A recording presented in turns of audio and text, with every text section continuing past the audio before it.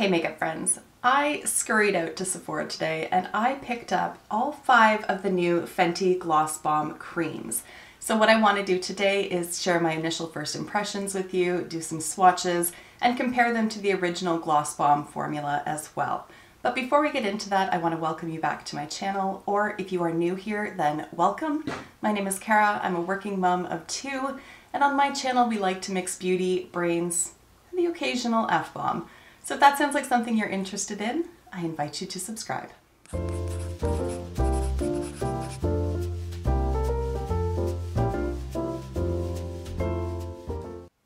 All right, now before we get into swatches, I just want to give you a little bit of background information on the products. They are available through the Sephora website or through the Fenty Beauty website. They retail for $25 Canadian or $19 US, and for that you're getting 9 milliliters of product. That is the exact same size as their original Gloss Bomb. So I'm going to go to the Sephora website and just read to you the description so that you know what this product claims to be. So it says that this is a medium to full coverage color lip gloss and has 0 shimmer in it. It's buildable with full intensity pigment and brilliant shine. The wand applies in just one swipe with a non-sticky feel, and it has an addictive peach vanilla scent plus vitamin A to nourish the lips. That's it in terms of background information. I'm not going to belabor the point. Let's get straight into the swatches because I'm sure that's what you're all here for. So first up, we're going to apply Fenty Glow. You can see that there is a difference between them. So this is the Fenty Glow Gloss Cream. And then I'm going to go ahead and apply the original Gloss Bomb formula. And you can see that it is more sheer, and it definitely has that sparkle factor to it. The doe foot on the creams is the exact same as it is on the original Gloss Bomb, and this is a beautiful color that can go with any eye look that you do.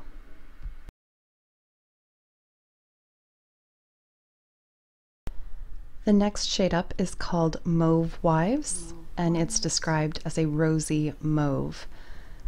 I think this has a bit more pink to it than what I was expecting. I really thought that this was going to become more of like a lilac kind of shade just based on the swatch pictures I've seen. But as you can see, it's a beautiful, beautiful rosy nude. I love this color so much.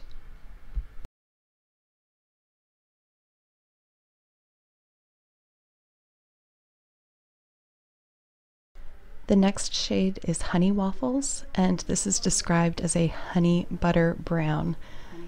You can probably hear my husband and my son in the background. They're yelling about Rice Krispie squares. They're very excited. Anyways, this shade, I was worried that it wasn't going to be flattering once it was applied, and yet I think it's a beautiful, warm, terracotta kind of shade. I don't think that it's overpowering by any stretch, but I really like the warmth that it brings. I think it's absolutely beautiful. Next up is Cookie Jar, and this is described as a chocolate caramel. I think it's very reminiscent of Honey Waffles, but has a bit more depth to it and a bit more pigmentation to it. Again, it's one of these shades that when I saw pictures of it online and look at it in the actual tube, I wasn't sure if it was going to be flattering on. But as you can see, once it's applied, I think it's absolutely beautiful. It's not too red, it's not too brown. It's a really nice mix of the two, and I think it's really flattering.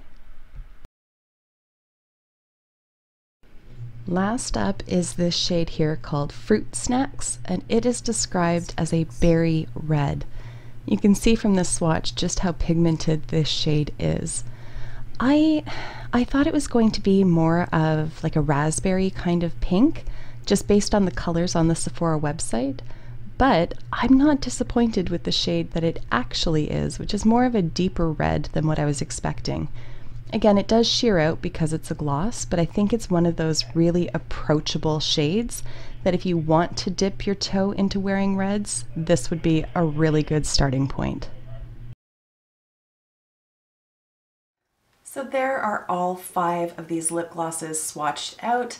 I really have to say that I'm impressed with the entire range of colors. There were a few when I was ordering these that I didn't think I was really going to love, and yet I have been pleasantly surprised by them. So, for example, this one here in Mauve Wives, I didn't think it was going to be a flattering shade on me. I thought it was going to pull a little bit too lilac, which tends not to work with my skin tone all that well. And yet I do find that this is very flattering on my skin, and I think it's a little bit more on the pink side than it is mauve.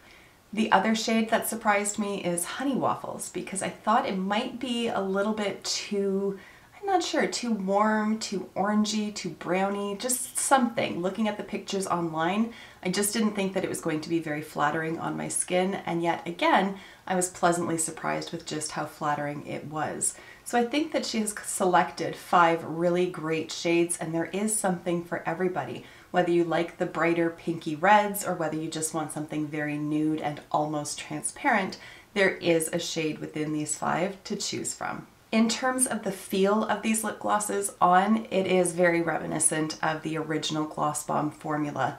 There is nothing sticky in here, and it really does feel hydrating on the lips. It's not a gloss that tends to feather or gum up on the lips. You don't get those like strings of yuckiness. I don't know how else to describe them.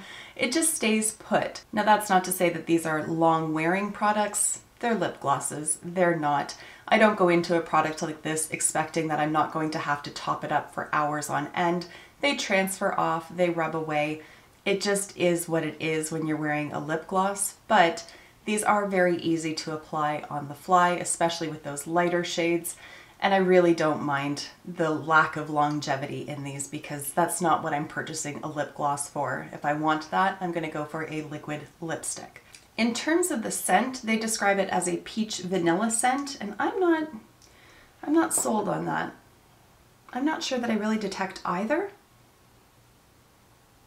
There is definitely a sweetness to it, but I wouldn't be able to smell it and be like, that's peach.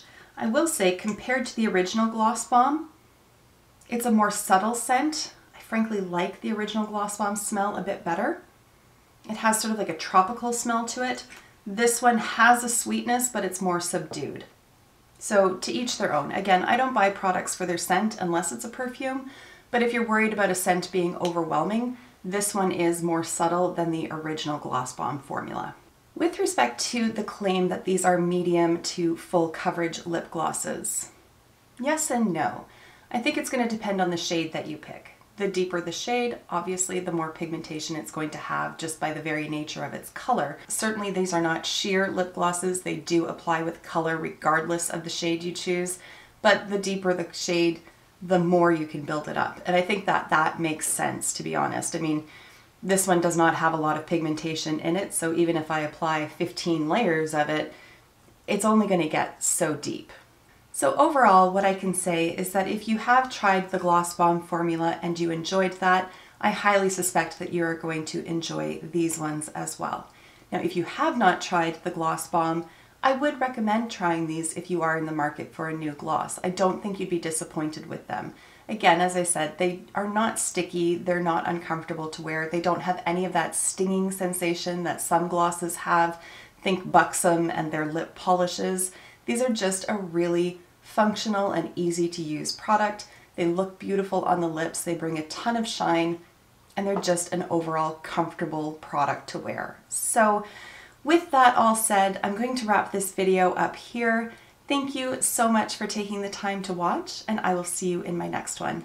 Until then, just be a decent human being. Bye for now.